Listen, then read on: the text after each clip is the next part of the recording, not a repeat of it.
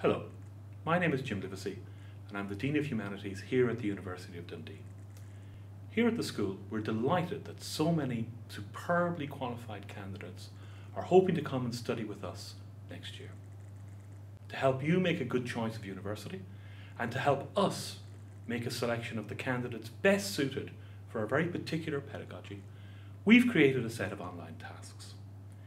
If you're going to be studying history, creative writing or English, we have created a specific task for you to do, normally a piece of creative writing or a piece of interpretive work.